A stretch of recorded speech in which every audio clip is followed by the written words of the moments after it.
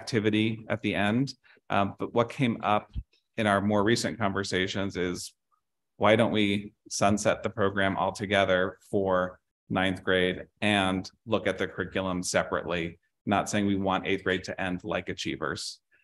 That's not unanimous support of the steering committee. So I want to be clear that there wasn't a big group huddle and everyone said yes. The student who's on the group really spoke very eloquently about what the program means to her, specifically with the student relationships. Because if you think about the identification process, some students are identified as early as 1st or 2nd grade. They go through a program for all of these years with this peer group. We know one of the great benefits of a gifted program is time with typical peers or like-minded peers. And then those relationships go away because you're in a big high school. So if we still want to really pay attention to providing that time and space, we did talk about potentially a club for students. So there's a regular network and time for them to come together more socially than anything else, because so few students have been accessing the program over time. We're starting to see some attrition in 8th grade, and then really in 9th grade, it's a small percentage of students relatively that end up going forward with the program. So that was the original recommendation. Right now, we do have the cuts in the budget are looking at the program not continuing next year. What that means is we would have the program continue as it is for next year at the middle school, and then we would be looking at changing the curriculum over time. The identification process is one of the other considerations that came from the report. At our last meeting, we turned this over to the steering committee, as this is going to be their charge, is to look at best practices in this area. So we're working that out at the moment. 2 things specifically. One of them is really looking at the identification of talents, because we know a best practice. Our program is really right now a gifted program. We haven't really called ours a gifted and talented program because we're looking at the academic portion more than we are talents. So they are exploring what are the areas of talent we might consider identification, and what are some best practices in doing that. We're also having conversations about, once students are potentially identified as talents, are we necessarily providing services, or are we making sure we're communicating with teachers so they can nurture those talents in given areas? For example, if someone's musically talented, artistically talented, is there a service provided with that, or is this how can teachers in the context of music and art classrooms really tap into that talent and bring it forward?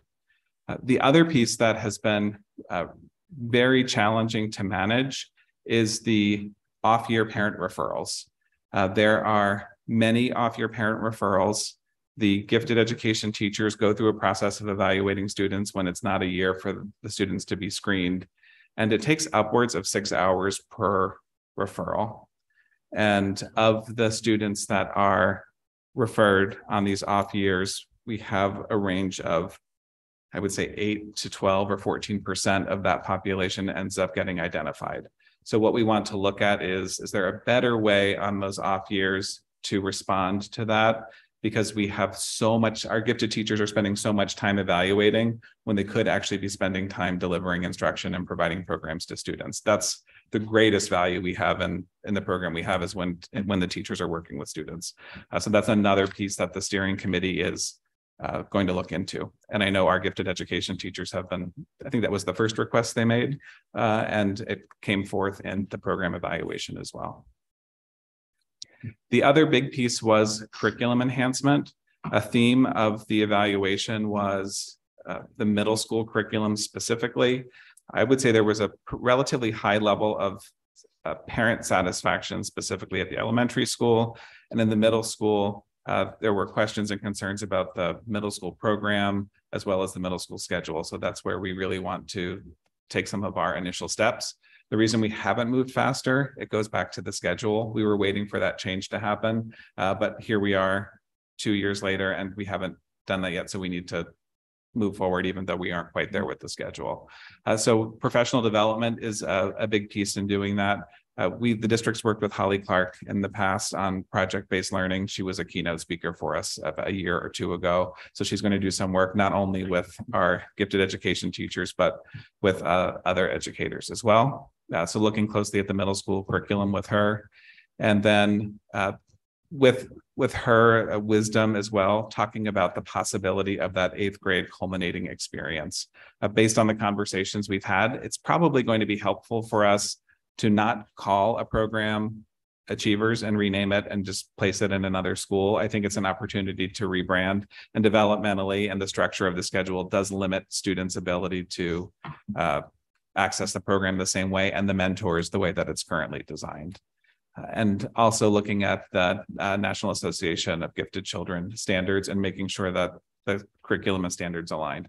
I don't have this bullet up here as well, but it's been there's been enough change in administration that we probably want to look at the program itself and the vision and the goals and what it's for, because that was all done before our district strategic plan and our mission, vision, core values. So we want to just do an alignment check with all of those things. So I'm glad to answer any questions. Thank you. So it seems like there's still a good chunk of work to be done on this. There's a huge amount of work, and these items are just some of the primary considerations that were put in. So we have, this is probably a 5-year plan that the program evaluation gave us at minimum. At minimum. Okay. So, I mean, I think that one of the major pieces is that middle school schedule. So when do you think that shift will take place, and when do you think we can hear more about what's being proposed? I talked to Dr. Dahlstrom this morning, and she said she's hoping this spring to make those recommendations. And depending on the significance of what the schedule change would be, like if there are budgetary implications, we're looking out a fiscal year before those happen. That doesn't mean that we can't start making adjustments to the curriculum, and we'll make the adjustments again should there be more time that students have access to the program. Okay, thank you. Just to follow up on that, Chris, and maybe you don't know yet, but the elective idea, because we don't really have electives at Middlesex. We don't. So that different animal. So the initial schedule that was proposed by Shelley Summers in 2020, spring of 2020, looked at having elective opportunities for students so they can make some choice. And this was a way to add more opportunities for choice to students and not necessarily add a ton of FTE, because there is space to accommodate that. Space in schedules, but not space in the building. So that's the balance that we're trying to find. So we would have to have plenty of conversations of, it is not common for students to have complete choice with electives because there's guaranteed experiences, and it's not the middle school model. Like the middle school model of you have art, you have music, so this would be, especially looking at 7th and 8th grade, because I described the limitations of 6th grade. Students might have the guaranteed music or the guaranteed art, but there's also another space for them to choose something else. Thanks. Excuse me, Tara has her hand raised. Tara. Hi, great. I also was questioning about the electives. And although I would have to say, if you're going to start offering electives, is there a reason why kids have to take, kids that are completely unartistic, that they have to take art, right? That someone may be more STEM based and would prefer to spend their time there. I mean, just a thought. I don't know if that's a statewide regulation or not. I probably should. Anyway, I have a couple questions. Talking about enrollment dropping, where is that dropping? Just at the high school and that 8th grade, or is it all K to 9? There is I would say an initial drop moving from elementary to middle school, and then a larger drop during not only 7th to 8th grade, but I would say during the 8th grade year, as students are changing during 8th grade and the social dynamic changes. And then the largest one is the 8th to 9th grade. Okay. So really it's mostly, as it's been for a long time, it's about the schedule and kids not wanting to miss out on that social time with friends. Yes. And it's also usually male students that tend to drop more frequently than female students. Right. And I'm fine with the achievers at the high school situation and relooking at that. But I think we should also realize that over the past few years, it's been very inconsistent. I know there was a lot of drop this year. I believe it started out with 20 kids. There were 2 sections and a lot dropped from one section. And from what I hear, it wasn't very consistent between the two. So, and that program has been like that at the high school. I think part of the problem is it really hasn't had one teacher managing it for a really long time. So it's really been all over the place. So kids' experiences have been very different. The PD, is it also because you talked about the gifted teachers having to look at all these kids that are coming on off schedule? So is there going, and part of that is because the classroom teacher is not really able to identify it all, to kind of look and say like, oh, that kid should, be taking the test or being looked at for gifted. So is there going to be some PD for those regular ed teachers so that they know within the classroom that kid is hitting certain check marks that they should be looked at? Yes, that's also I think it was one of the prioritized considerations from the report as well. So absolutely. Okay, great. Sorry, I have so many questions. I see Genius Hour up there. I'm not sure how that is connected to the gifted. I know it's basically a project-based like Achievers, but it is mandatory for everyone in the school. I see how it's school-wide enrichment, but that's not looking at a specific set of students. So I'm not sure why that's up there. Yeah, thank you for that.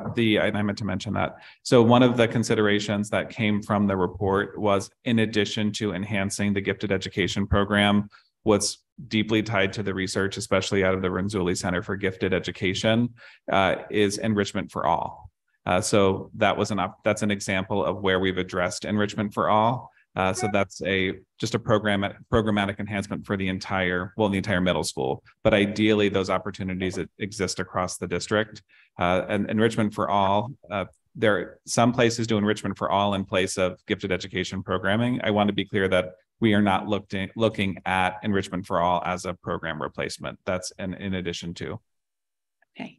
And I think my last question is about how you are expanding or looking at different aspects such as talents when it comes to, and you mentioned a little bit that you're not sure how those students would be then serviced, because are you planning on bringing art into the gifted program? I'm just a little worried that if we're trying to reach every single little thing that someone may have, that the program's not really going to serve anyone. Yeah, I hear what you're saying there. I think the first step is to make sure that we are recognizing the talents that might exist within students and think about opportunities that we have to enhance those talents. And like I said, we don't need to necessarily provide specific services for them, but it doesn't mean that we can't work closely with those teachers who are aware that there are unique talents within that skill set. A simple example, like when you give students a music aptitude test at an early age, you might see things in their aptitude scores that they're not exhibiting at all on the day-to-day of their classroom participation. But once you know that, it gives some insight into how you might spend some time to try to tap into those talents in a different way. I don't think, and this is me just projecting, I don't think we would look at additional services for all of these things, because then I do think that the program loses some identity. But I do think it's important that we recognize talents that might exist within populations of students. Okay, great. Thank you. I think that's it for me. Mrs. Best, Julie. Thank you. Chris, do we tend to identify, I think we do, students coming out of 5th grade. So we have a new group of IDEA students going into the middle school. So do those balance out? Like, do we end up having kind of a similar number of 5th grade IDEA students and 6th grade IDEA students because we lose some, but we gain some? I think the number is still down a bit because enough students don't take it. I could look for sure, but I don't think that the number definitely does not increase. Okay. And then for the curriculum, from my personal experience, I just wanted to share, having been a middle school IDEA mom for a while, my exposure to the curriculum was generally the 10 minutes in the library during open house night, and that was a lot to try to take in 10 minutes. So I'm sure you're looking at it from a variety of lenses, but the parent input piece, I would not have been able to speak eloquently about what I thought was great or not great about the middle school curriculum, because again, there was very limited exposure to We it. actually changed that this year. Okay, so that's it. For that reason. Thank you. I used to leave that library like, what just, anyway.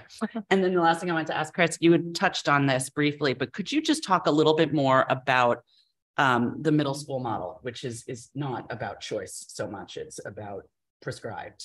And so the middle school model, especially team-based models, it's designed so students are, especially in larger schools, they have a group that they travel with, a cohort, so to speak. So you might have 100 students that have the same math, English, science, social studies teacher, and they also tend to experience their unified arts in the same way as well.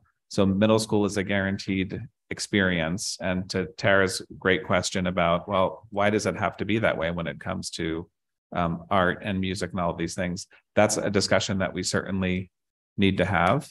I think the philosophy that grounds the middle school model is that we want to provide students with similar experiences so they're prepared to make a choice when the time is appropriate. So the question becomes, when are students ready to start to deeply explore areas of passion, which also ties into the reason the middle school curriculum, we're digging into the middle school curriculum. Gifted education is really about students exploring things that they care about most and diving deeply into what they want to learn more about. So choice and exploration and inquiry is a big part of what we're looking toward. Okay, thanks. Can you remind us what is required of a middle school student? What must they take throughout their day? That's a really interesting question, because there isn't too much guidance as to what is required at the middle school. We don't really get into state requirements until the high school. Okay. So math, English. So I think about it as what prepares students for what they're required to take when they get to high school. And that's math, English, science, social studies, world language, and there's an arts requirement as well. The spirit of high school reform, when that originally came to be, 10 years ago, about 10 years ago. I think we're 5 years late in implementation. That was just delayed and delayed and delayed and delayed. It really was looking at trying to give more space for high school students to explore what they wanted to explore. But we've been battling the post-secondary experience, and expectations hasn't really changed. Right. So if you want students to have more opportunity for choice, but they are college bound, for example, there are certain things you have to do to prepare yourself appropriately for that. So that's the tension that continues to exist, despite a desire for students to have more opportunity, not really doing the traditional path. Right. Part of the challenge there too is they're trying to expand the requirements and also open up opportunities, but they're still using the same old credit system. So one competes against the other. Yeah, it's tricky. Yeah, and there were wins and losses through that process, because at one point, if you remember, Christina, I think it was required 2 credits for world language, and then it became 1. So there's only 1 credit required for world language, but we know that most colleges want a minimum of 3 years, and not only 3 years, but 3 years taking the same language. Yeah. Okay. So yeah, that's definitely a tricky trickle down situation. I have a question about the off-year parent referral. So it's interesting that would you say 8 to 14% are actually identified as gifted. So is there a parent education piece that we could work on before the program shifts?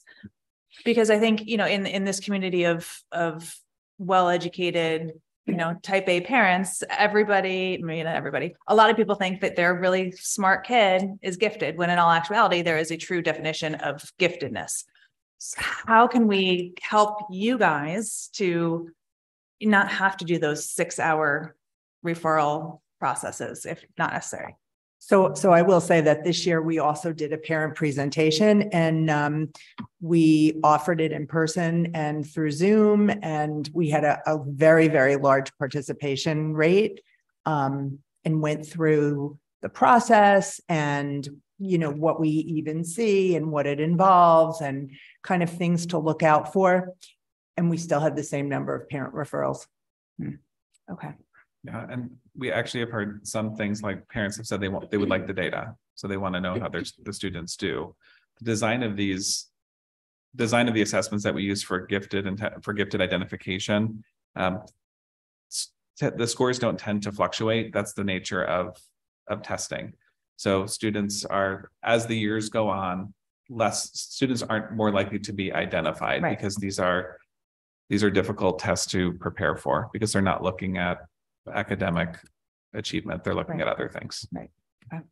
Tara, your hand is still up. Do you still have questions? Yes, one question about, I'm wondering if, especially since it's more boys, I have my theory that it's just the lunch and pull out and socialization, but I'm wondering if there's any exit interviews done with these kids to see if there's something else going on as well. I don't believe there are, Tara, but given the number that have dropped this year, and my experience with sitting alongside of this program evaluation, the most valuable part of that was talking to students through focus groups. And I think that might be an interesting focus group. I have a feeling they would be willing to sit and talk. Yeah, I'd be curious. Maybe not at their lunchtime, but I can Yeah. find them. I can find them another time. Thank you. Other questions? I can't see Dave. Dave, are you there? Do you have questions? I'm still here. The only question I would have is regarding the 6-hour evaluation. Could you just speak, Chris, to what that 6 hours is composed of? Julie can jump in on that. It's not 6 hours in one setting. It's several different assessments. So Julie can speak more to that. Sure. We use the OLSAT, which takes about an hour or an hour and a half. It's 2 sessions depending on the grade. We do a degree of reading power that also takes about an hour. We do a writing assessment. We do a Torrance test for creativity. There is a teacher piece. So each of those pieces, and especially for our younger students in 1st and 2nd grade, we break it up so that they're not all sitting in one session. So it's a lot of time of testing and of pulling kids out of the classroom for that. Thank you. Further questions on gifted education? Oh, Tara's got her hand up. Just curious, being that don't they take the OLSAT? I said 1st, 3rd, 5th. Is that when they take the OLSAT? 3rd and 5th. Just 3rd and 5th. Okay. So a lot of these parent recommendations, are they at the younger years? I'm just curious, because once you have your 3rd grade OLSAT, you kind of know how, and like Chris mentioned, they're fairly static, right? They don't change a lot, being that it's basically an IQ test. So is it seen at the earlier ages? Yes. A lot of 1st and 2nd grade. Gotcha. Thank you. Okay, thank you all. Thank you, Dr. Tranberg. We'll move on to Mauricio and World Language Update. Thank you for being here. Of course, thank you for having me. Ooh. Hello. Great, it works. Thank you.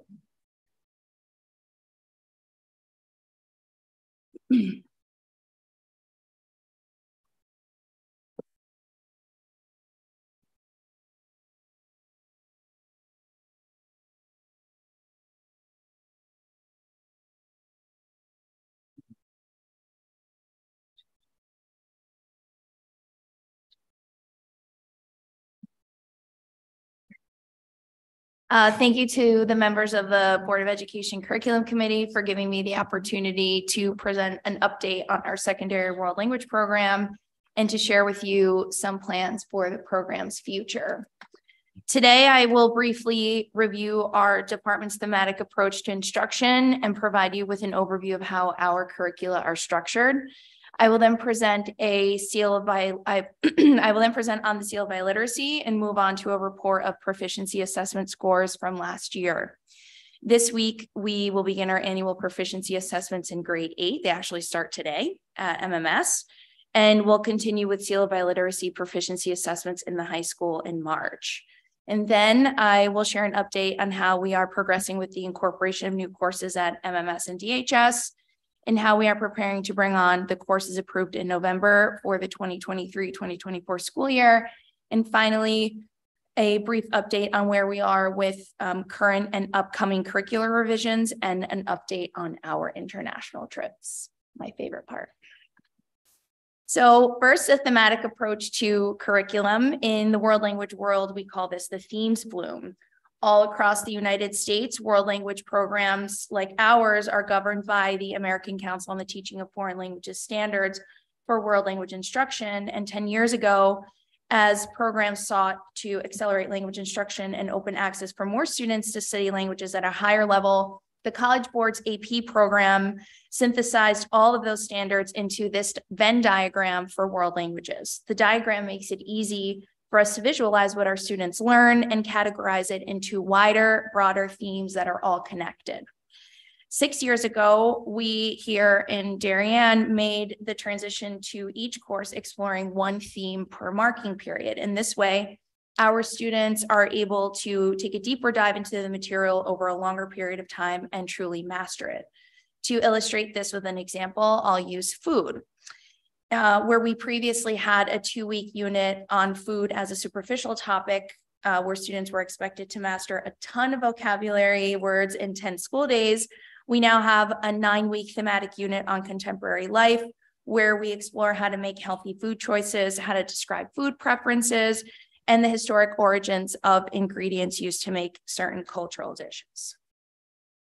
And I shared this information in my update last year, and nothing has really changed, but I included it here just in case.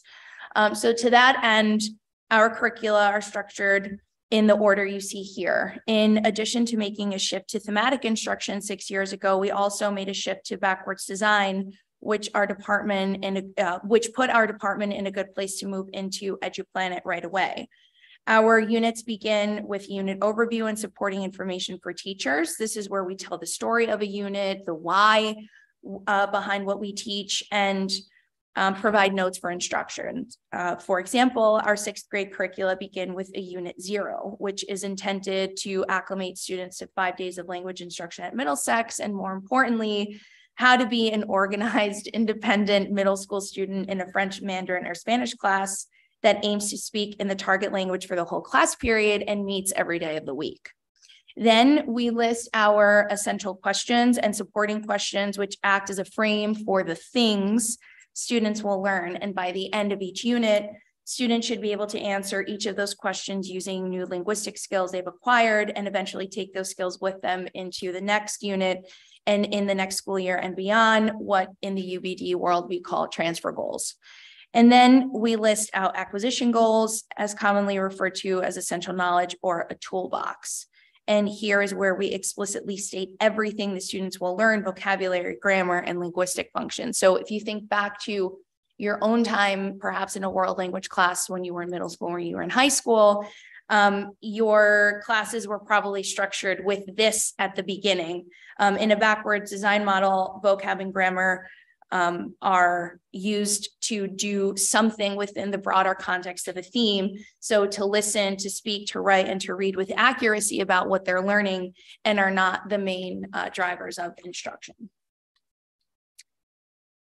And one more. And finally, our curricula end with links to resource folders and common assessments that are stored in Drive, and internal instruction notes where teachers memorialize notes about how to tweak lessons based on student performance and common assessments within a unit, and make recommendations for curricular shifts into the future. We have also now added our district and board goals and initiatives. So for example, Seal of Biliteracy, Vision of the Graduate, and a mastery-based diploma. So all of those standards are infused, and we add those as we add more content and curricula into EduPlanet. And all of these things that you see here are currently summarized on the Curricula at a Glance public-facing documents, which are on our department's curriculum webpage, and will eventually make their way onto EduPlanet. And I'll share more about what this means for our department in EduPlanet as I review the new courses. To transition quickly to Seal of Biliteracy, the Seal of Biliteracy is awarded to seniors at graduation. Darien High School has been part of the state of Connecticut Seal of Biliteracy program since its inception in the 2017-2018 school year, with the class of 2018. And to prepare for today, I played back my presentation from last year before I had these numbers, and I realized I made quite a bold statement. I said, I predict that this year we will have the highest number of SEAL earners since adopting the program in 2017, not only in number of students earning the SEAL, but also in the number of languages represented on our list. And I was right. Last year, we awarded the SEAL to 137 seniors, the highest since the program began, and in 7 different languages. And this is actually among the highest in the DIRG, even though many schools are larger than ours. As part of our desire to cast a wider net, we award the SEAL not only to students who learn a language in our world language program, but also to students that are heritage speakers of other languages at home. And we're able to capture this information through a school-wide survey at DHS, where students self-identify as home language speakers and opt in to testing.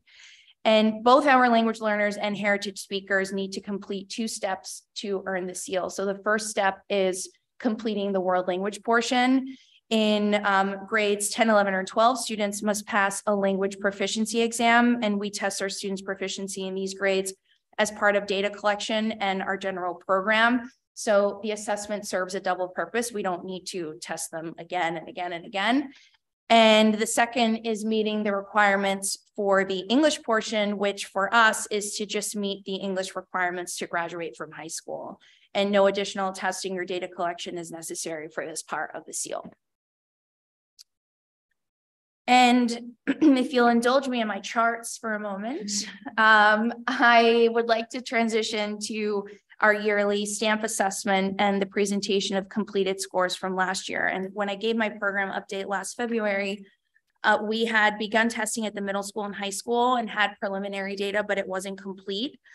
And as I mentioned before, we begin testing today at Middlesex and at DHS in March. So the standards-based measure of proficiency, or the STAMP as we call it, is a computer adaptive assessment that calibrates a student's proficiency level in 4 skill areas. Students can score novice low, mid, high, intermediate low, mid, high, and advanced low, mid, high. And you'll see in the upcoming slides that in some places I put range in parentheses, and this means that our students scored within the range of low, mid, or high in that given level. So these are our scores from Middlesex, and despite COVID, these are the highest scores our 8th grade students have earned since adopting the assessment in 2018.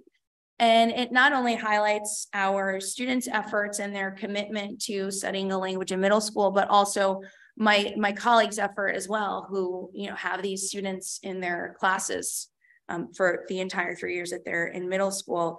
And in both languages, in French and in Spanish, our students are meeting or exceeding the target that we place for them. So for students in Middlesex, our goal is to get them out of the novice range as quickly as possible.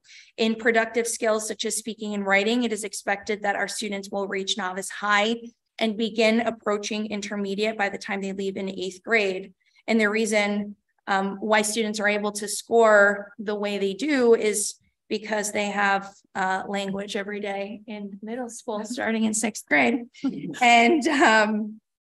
And in Spanish in particular, you'll notice, like, why are they so high? Well, in Spanish, they start in kindergarten.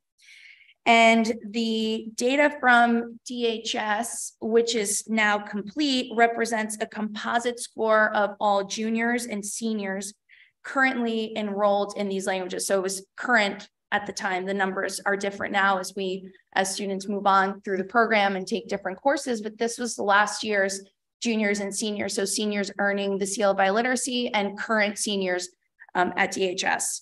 And an overwhelming majority, again, score completely and comfortably in intermediate and into the advanced range. So to earn the seal of biliteracy, you need a 5 on all parts of the exam. A 5 is an intermediate mid, a 5 or higher.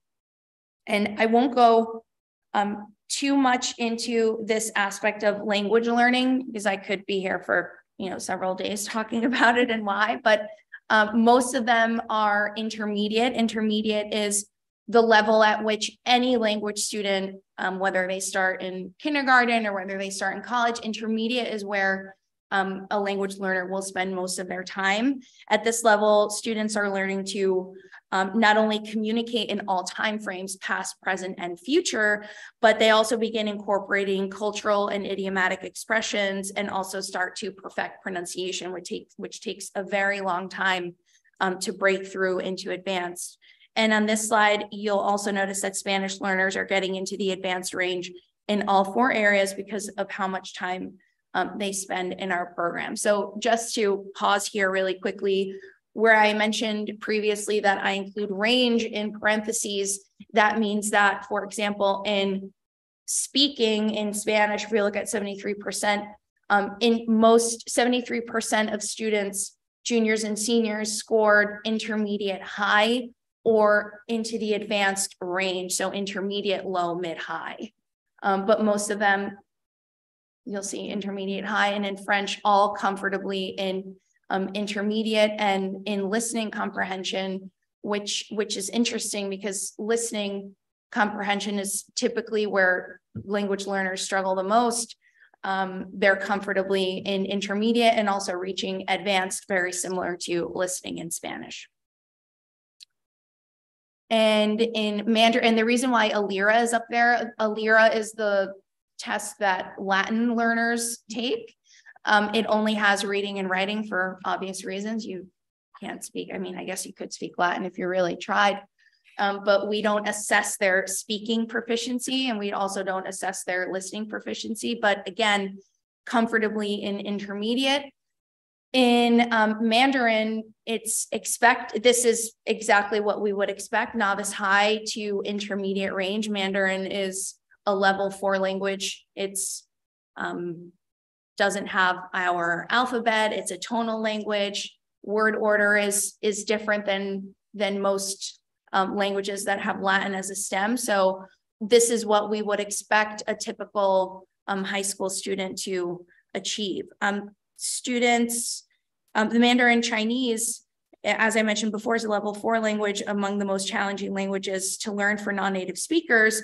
So we would expect students to begin approaching intermediate after 3 or 4 years. And thanks to the stamp in Mandarin, we're able to make recommendations such as bringing Mandarin to Middlesex. And in 2 years, when we assess our first group of 8th graders, we'll be able to more accurately predict their proficiency growth into the future.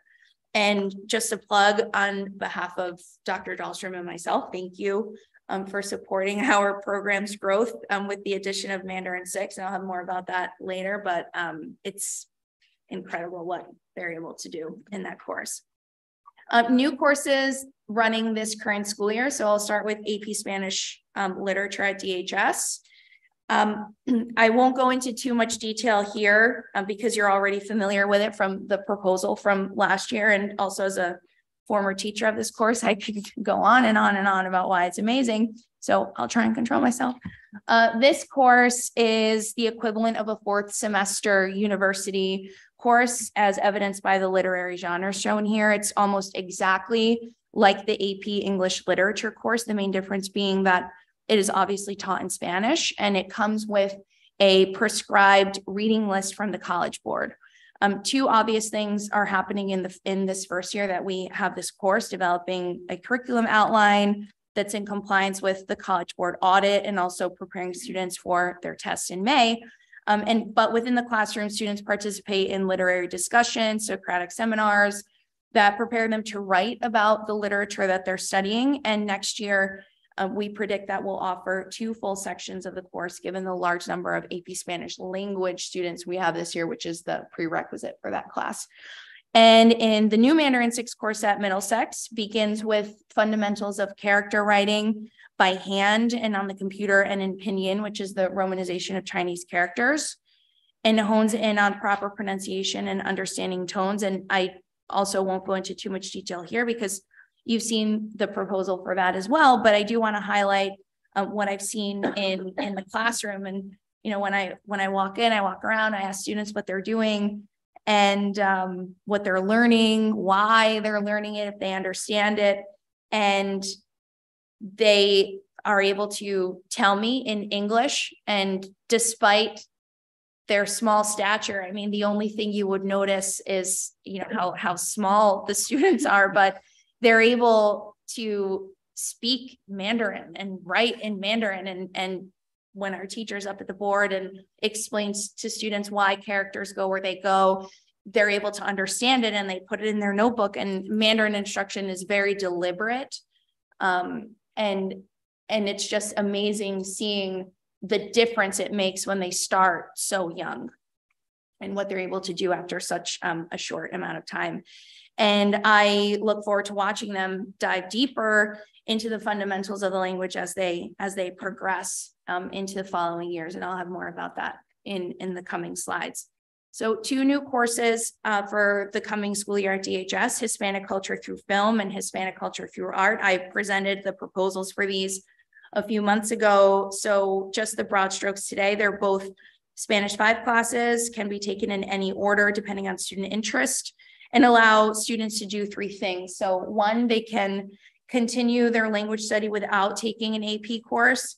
They can take an additional year of language before AP Spanish language, or take a 4th year course of a language after AP Spanish language if they choose to not go into AP Spanish literature. And we look forward to developing our students' speaking and writing skills in these courses, further developing interdisciplinary connections through the lens of film and the arts, and giving our students choice. This is really a great way to give them some choice in content.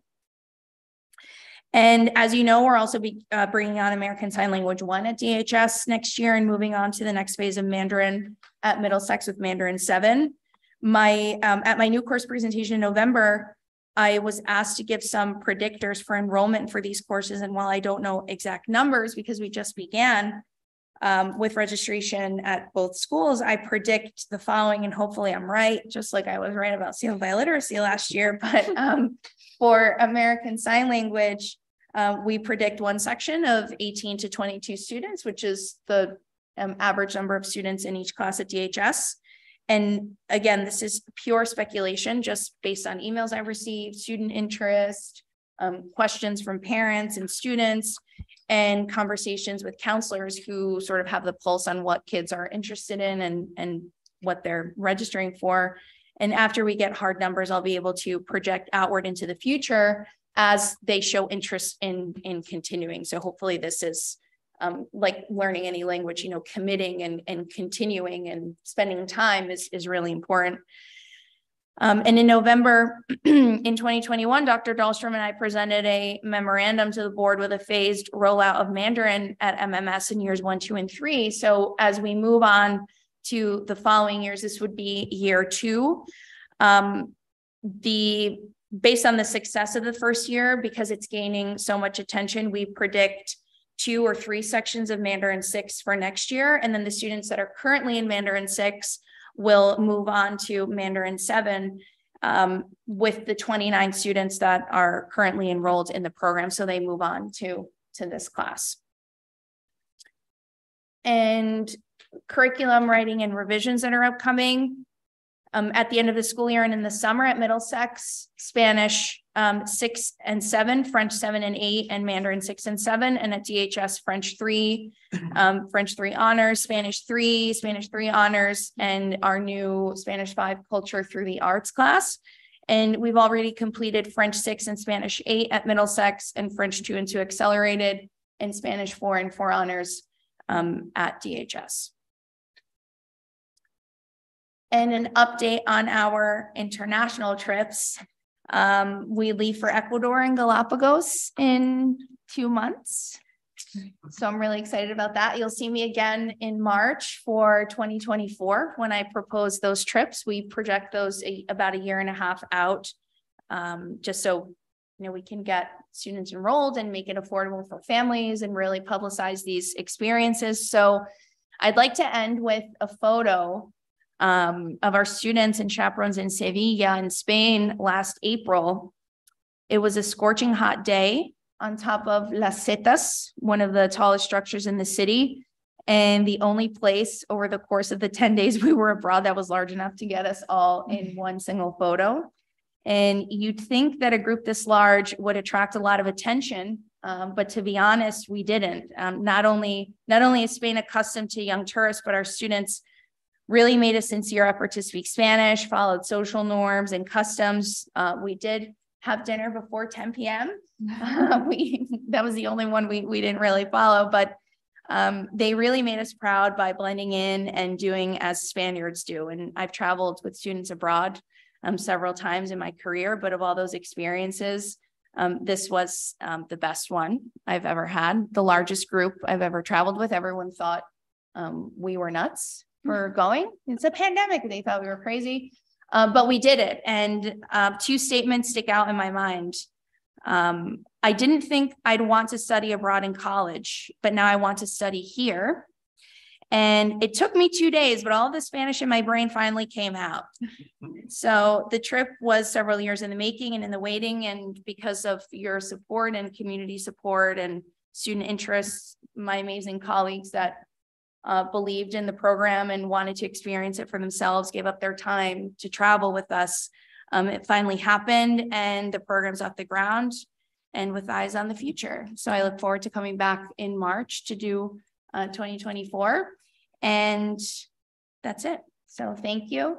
And I will take questions. Thank you, Christina. How many people do you have going to the Galapagos and to Italy this summer? 22 to Galapagos and 24 to Italy. Great. Yeah. Students. And then we have right, chaperones. right. Yeah. Questions for Christina about world language? Tara, do you have anything? I'm looking at you, but yeah, there you go. There's your hand. Sorry, not really a question. I just wanted to say thank you for the presentation. And I really appreciate the additional AP. You know, as we spoke earlier, you know, it's hard for students at the high school to really take electives and do what they want because colleges do expect a certain amount of APs. And in the past, you know, even the 2 English APs didn't exist, 6 years ago? Mm-hmm. So it's always been very math science based. And for kids that aren't that math science person, it's really not fun to get all those APs for colleges. So I really appreciate this. Yep. Thank you. Julie. Thank you.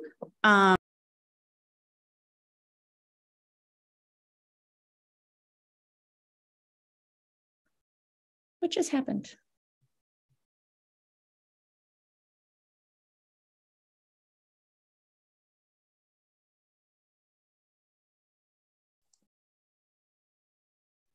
Can't hear anything again. I'm not sure what happened. The BOE booth is muted.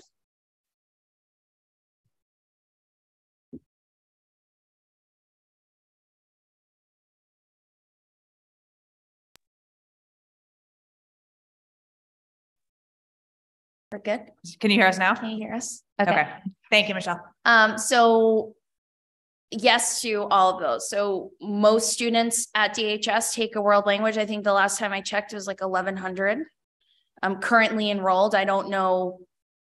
I didn't dive that deep into the data, although I will now because I'm a nerd about that kind of stuff. But most take a world language. Most take it for 3 or 4 years.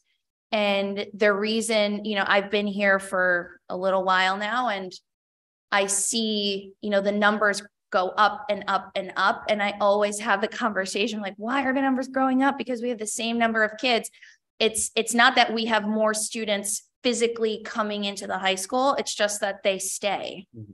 And they stay because they see, you know, the tangible effects of what they can do when they stay for that long. And yes, there's seal of biliteracy at the end. There are AP classes. There are level 5 classes. There are trips. There are all these great things that you can do. But when you're somewhere and you hear someone speaking the language that you're learning and you understand it, that's like, oh my God, what I'm doing in class is doing something for me. So they stay for a long time. They also stay because they can, and that's through Christina's advocacy for those 2 5 classes. You're not going to see those in most places. So those are there because students need a place to go because they are completing the AP course, as many of them as juniors. Mm-hmm. Yes, most of them as juniors now. And they don't have to do that in order to access these classes. They might there's so many pathways for them to stay engaged in the program and not feeling like if I don't take an AP, then I have to either take another language or not take Mm-hmm. anymore. And that's through Christina's advocacy and program design. So it seems like our language program is quite robust, especially with the addition of Mandarin at the middle school and hopefully with the addition of ASL. Is in relation to our DERG, are there other, how do we fare in terms of our offerings, and are there things that you wish we could offer but don't have the space, time, budget? I would say that it's about the same, but in many ways better. Considering the size, it's a relatively large high school, but it's not that big. Considering the size, we do a lot and we have a lot of students enrolled. So there are schools in our DERG that have an ASL program. There are schools in our DERG that start Mandarin in the younger grades. There are schools in our DERG that don't have elementary world language, but then they also don't have the results that we have on Seal Biliteracy. And that's really not to say like, oh, everyone takes Spanish. It's students have a choice. When they get to middle school, they can change. When they get to high school, they can change. But the point is they're accustomed to being in a world language classroom. And so they know what it takes to learn another language as well. As far as wishes go, I can't really say that I wish for something different or for something more. I wish and I hope that I will continue to have the support to make changes as things evolve and recommendations as things change. But I would say we're in a really, really good place. And in our DERG, we have a PLC of the DERG A. We call it A+ because we include Greenwich and Norwalk as well in our PLC. And you know, we're constantly sharing ideas and numbers and what's going on in your program. And that's really how our program grows, because we see other schools doing really good things and we say, let's see if we can make that happen also. Yeah. There's one more question. If you could look back into your crystal ball real quick. Mm-hmm. For ASL, do you have any feeling on, are those students who are not taking a world language who will be coming into the world language program? Some of them will be. Yep. Some of them will be, who, especially when we take them in 9th grade, many students at Middlesex who don't currently take a language because of the program that they're in will opt in to that program and hopefully stay. And their staying in it will allow us to project out into the future. I also predict that we'll have students at DHS who will continue on with the language that they're currently taking and add ASL, which will make for a really interesting mix of students, ages and ability levels, which will be great too. But I won't be able to look that deeply into my crystal ball without first having, you know, a group that I can work with. Yeah. And I did want to say thank you for the Spanish 5 courses, because having a couple of high schoolers as they register, you know, for classes each year, you're looking for a balance, right? Not every student is looking to take 5 AP classes at a time, so to speak. So it's great to have options, both AP and non. Yep. Thank you. You're welcome. Dr. Adler. Yeah, I just wanted to one obviously recognize Christina's leadership in this capacity, but I also just want to, and I know the board agrees to and have supported this, but these international trips and international experiences and travel experiences, there's no greater opportunity you get to learn something as to travel together and to bond together as a group as you hustle through airports. But I want to just recognize, because they don't come without commitment, planning, commitment to the actual experiences. And then many times our staff, including Christina, have to bear with, and our students too, what we all do with inconveniences for travel, from loss of luggage to having to stay with students who are sick and so on and so forth. So often their experiences maybe even extend beyond the time period. So I just want to recognize those and support them, and appreciate the board support for these every year, because I think they're an integral part of the actual program and experience. It's exciting. Thank you, Christina. Thank you. Further questions? Tara, are we good? Good. Thank you. Okay, we will move on to our third agenda item, which is public comment. Michelle. Good morning. Anyone in person would like to participate? Please step to the podium. You have 3 minutes to comment. Please state your name and address for the record.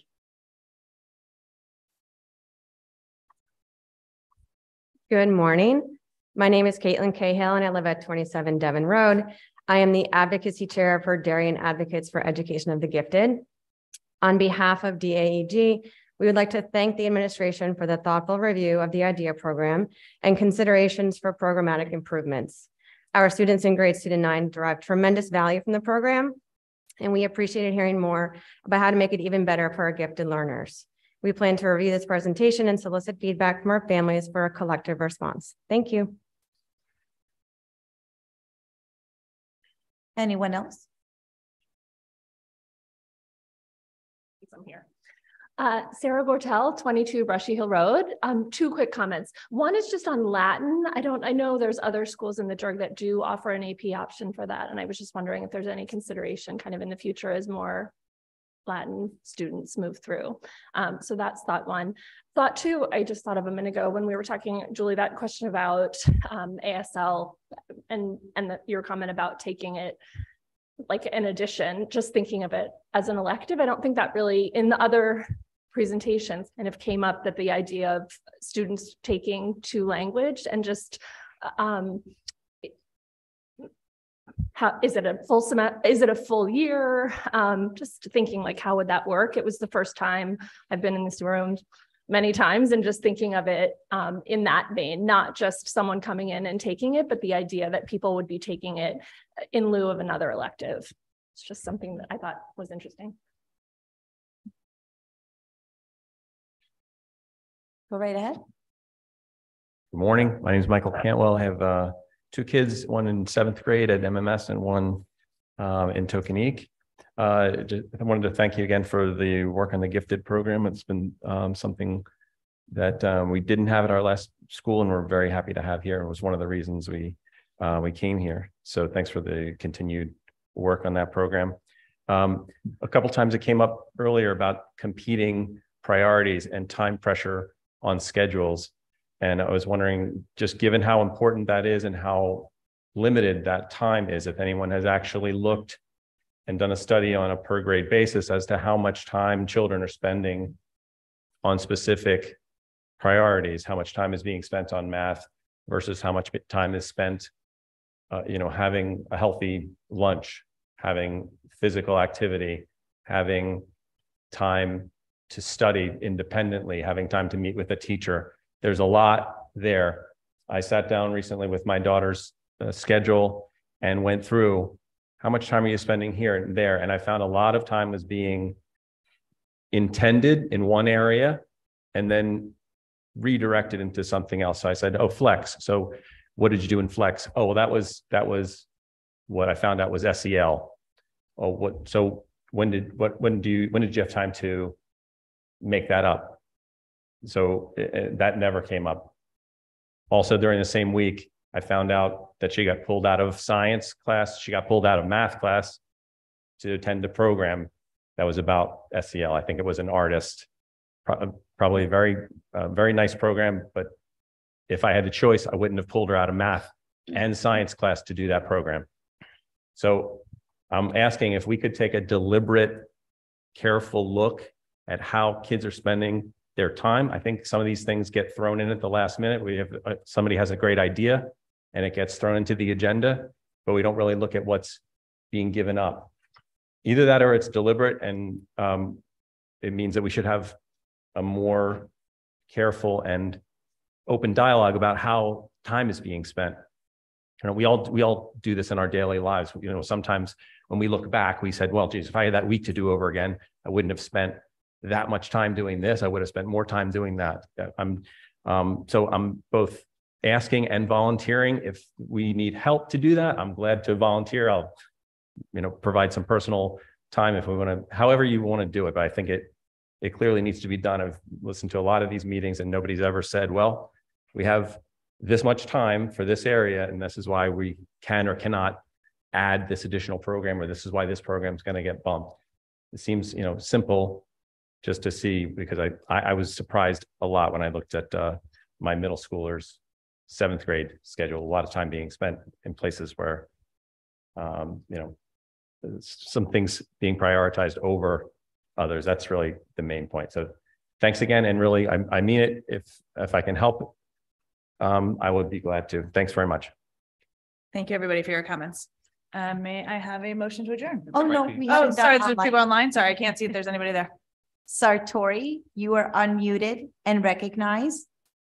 Hi, this is Clara Sartori. I just wanted to ask about the gifted program, a couple of things. One, you mentioned the OLSAT and the fact, I think somebody said the scores don't change all that much.